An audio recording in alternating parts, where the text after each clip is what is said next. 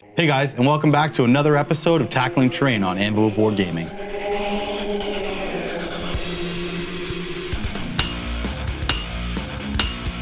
Anvil of War! Tackling Terrain! So today we're going to be talking about how we created our little swamp pools for our swamp terrain set. So in order to create these, first we have to start with a base. So we're going to quickly jump over to the forge and show you guys exactly how we created these. So first we're going to go over all of the tools and materials you're going to need for this project. So we're going to start off with a couple brushes. These can be just cheap brushes from a craft store, or you can use some old brushes you have kicking around. The next thing we're going to need is a glue gun. Then we're going to need some sandpaper. We're going to need sand. We're going to need some drywall compound. You can get this at the local hardware store. You're going to need a scraper. You're going to need a X-Acto knife, and you're going to need PVA glue water, so 50-50 PVA glue and water. You're going to need insulation foam, and finally you're going to need hardboard. Now I've already gone and drawn out the rough shape of the base that we're going to create. So in order to make the base, you're going to want to make sure that there's nice round edges and that everything's going to be sitting flat when you smooth it out on the table. We're back and we've already cut out the base, so I've also gone ahead and sanded down the edges. We just took some sandpaper and just smoothed it out. You want to make sure that it's really smooth so that it sits down on the table flat. So now that we've created the base for the project, we're going to show you guys how we raised the edges and created the indent, which will eventually become the swampy pool. So we're going to use our X-Acto knife and we're going to cut out the foam, and we're going to create sort of a triangular shape. We're going to want to basically make little wedges. And as we cut out the wedges, you're going to need a ton of these, so it's good to go ahead and make a bunch. We're going to line the wedges up on the edge of the base, and we're basically, don't worry about going over it a little bit. We're going to be cutting these down and smoothing it out.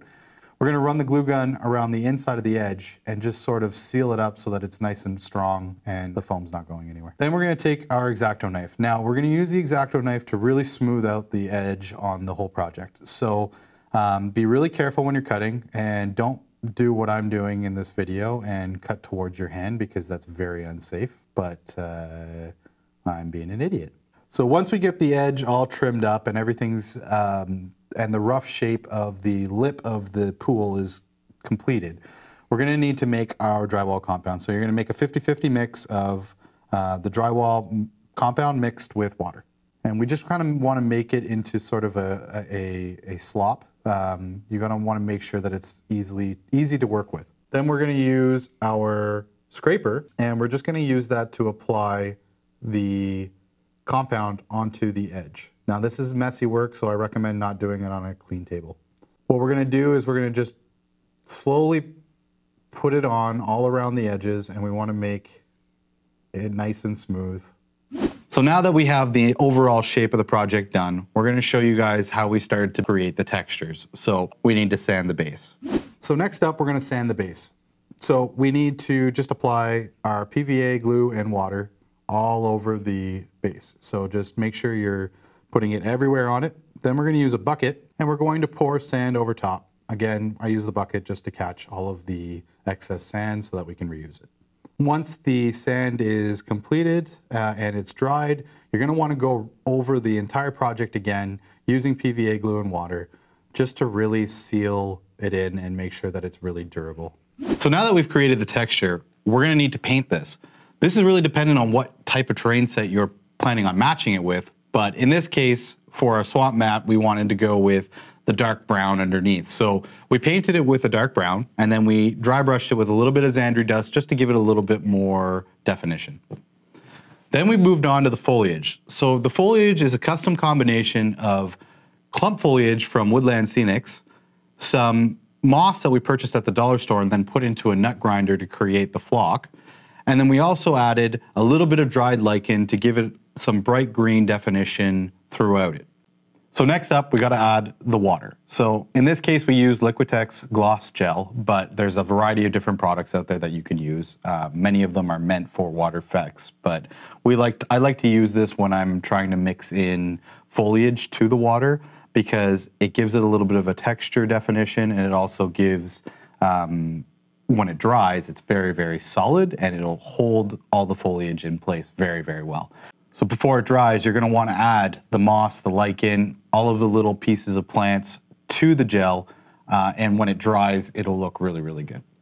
We created this kind of effect using a little bit of lichen, some clump foliage, and some leftover moss that we had from our dollar store purchase. And we basically just clumped it in little pools and areas to kind of create some foliage in the water. When you're out shopping around, you really need to keep an open mind. There's inspiration all around you if you're looking for it. We found these at the local Walmart. We chopped off the stems. They were for a floral decoration. And we added the petals from the dollar store, added some ink to give it a little bit more texture, and we gave a dry brush of a brighter green just to kind of make them really punch. Other than that, we added these little reeds. They were basically just to add the swamp effect, swamp look. And these were just extra little pieces of foliage that we had left over from our purchase of multiple plants for our terrain project. And that's how we created our swampy pools for our swamp terrain set. Sponsored by...